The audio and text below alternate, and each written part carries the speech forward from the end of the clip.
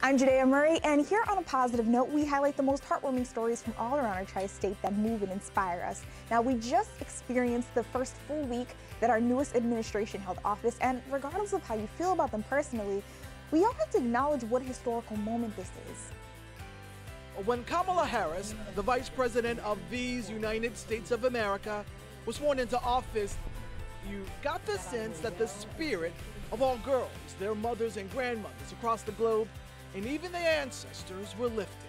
Do you think maybe you can be vice president? No, I think I can be president. Hey! People who saw the inauguration last week are still talking about Amanda Gorman, the youngest poet to ever perform at an inauguration at just 22 years old. Braved the belly of the beast. We've learned that quiet isn't always peace. Sources say Amanda was given earrings and a Cageburg ring by none other than the Oprah Winfrey. She was definitely channeling her inner Dr. Maya Angelou up there. And of course, we can't forget how our tri-state was represented the entire day. You know these two Bronxites, J-Lo and Supreme Court Justice Sotomayor, but did you notice this young man performing his heart out alongside Justin Timberlake? Do you get a phone call that says, we want you at the inaugural? How does it happen? I get a call randomly from Justin saying, hey, we did it. I'm like, what did we do?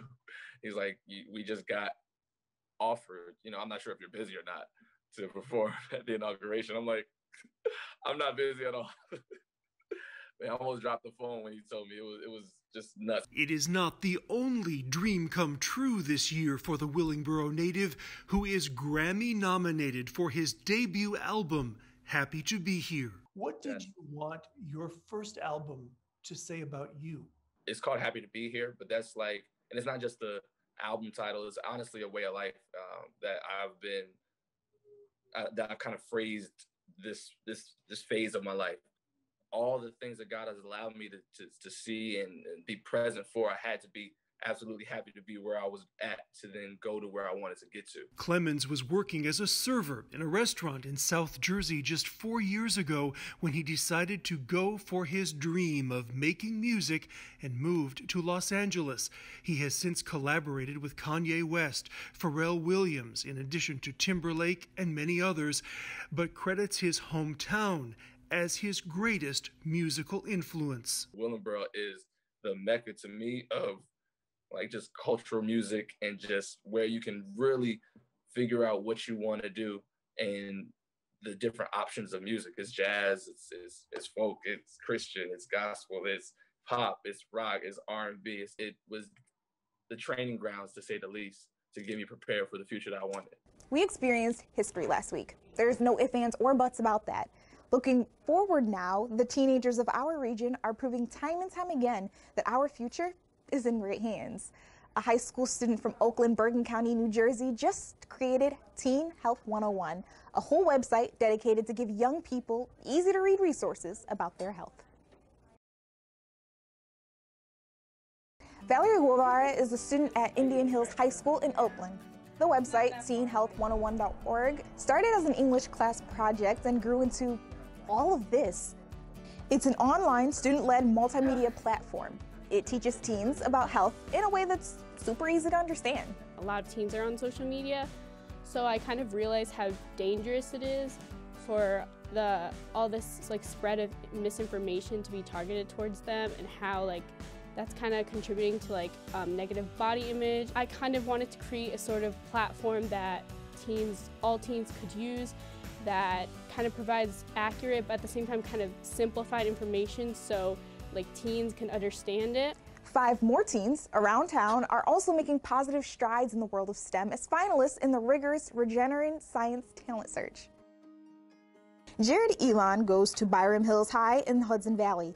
His research is on the potential of using decellularized plant-based scaffolds for cultured meat production. Michael Pavlicek, a student at Ossining High School, conducted lab and computer research identifying 2 genes responsible for the production of certain cells that cause allergic reactions. Rebecca Monge from Carmel High School analyzed and plotted climate change data and revealed areas of Norway and Greenland that are key drivers in Arctic warming. Lucy Zah attends the Wheatley School in Old Westbury, New York. Lucy's research is on the combined potential of plant-based chemicals on cells that can cause childhood cancers as well as their effects on hypothalamic cells. And last but not least, we have Justin Shen, a student at Jericho High School. Justin researched how an amino acid found in green tea reduces the toxicity of a pollutant found in drinking water. Wow, that's a lot of brain power, and you don't even have to know what all of this means to be impressed by all of these young people. There are just 5 among 40 high school seniors competed for up to $250,000 and scientific bragging rights, so good luck to everyone. A Gloucester County man literally eating, breathing, and sleeping community service pledged to stay in his traveling pantry for 22 hours a day this week to make sure he could serve as many hungry people as possible. Pasta, sauce, rice, and then canned goods. What started out as a little pantry on Barney Corrigan's front lawn. I made it, I stuck it out front. I put a Facebook post up about it, and people started leaving donations. Now covers rooms in his house. Corrigan says when his catering business took a hit in the pandemic, he saw a need in his Westville community for food. And that's how Barney's Place began. Baby stuff over here, toothbrushes. 9 months later, and the pantry is helping hundreds of families a month, with donations pouring in.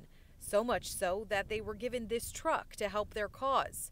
And now this truck, Barney hopes, is the key to the next step in helping others. I've been in here since Sunday, and I'll stay here until we have a building. In order to be able to expand, the pantry is in need of a more permanent location. And in order to raise that money, Barney is spending 22 hours a day inside this truck here behind me, with people pledging donations by the hour and the day. This is my home for now. People are donating by the hour or by the day. Starting at 10 cents. So, do $1 a day, and I'm in here for 30 days. It's $30. We have a GoFundMe set up and a Venmo on our website, too. A permanent home, he says, could just help change more lives. We refuse so much stuff. People want to give milk and eggs, and we have a college fridge like this big in the garage, and it stinks, Like we could just get a lot more things, and we've turned down refrigeration because we just don't have the room for it. But to be able to have a building where we can store everything and it's organized and it's, it would just be amazing. They say kids don't listen to what you say, but watch what you do. And it seems these 2 ladies in Brooklyn have taken a page out of Barney's book. Street lights, people, oh! 13-year-old Jolie Wasserman and 9-year-old Scarlett Davini are singing their hearts out in virtual cabarets to raise awareness and money for Voices to End Hunger. And the fact that COVID happened and people are losing jobs and stuff, we thought it'd be most appropriate to raise awareness for hunger because, well, it makes me feel incredible to help other people, to give them what they need to survive. The talented 2 will be singing in another show ahead of Valentine's Day if you'd like to tune in and donate to their cause. And they're not the only talent we have in our area. This week, we're putting 2 residents in a positive light for the incredible gifts they've been blessed with. First, we have Rolanda St. Felix, a young poet and author from the Bronx whose book Purposeful Growth is a beautiful collection of coming-of-age poetry. Women are strong, but sometimes we want to take the load off. Open the doors for me, hold my hand, be a man. Understand that it's not easy being a woman, especially a Black woman. The weight of the world on your back. The pain, the agony, the disrespect, the neglect. No way should we be treated like that. Keep your head held high. It is okay to cry. Wipe your eyes, let it fly. You are made for this. Ancestors paved the way for this. For you to know and never be afraid to show your beauty. You are strength. The S on your chest stands for Superwoman. That crown on your head stands for Queen. You are the epitome of heaven sent. Purposeful Growth is available now on Amazon. Meanwhile, Pearlz Thompson, also from the Bronx, is giving us a self-love remix on Jasmine Sullivan's In Love with Another Man. But baby, it's not that easy. I'm in love. I'm in love. I'm in love. I'm in love. And I love me. I'm in love with me. Yeah. I choose me. 'Cause I love me. where I'm from, we call that singing, not singing. Every week, I'll be showing you a few residents from around our tri-state in a positive light like this. You and your talent could be next. Just send me an email with who you are, where you live, and attach a short video or a few photos of what you do.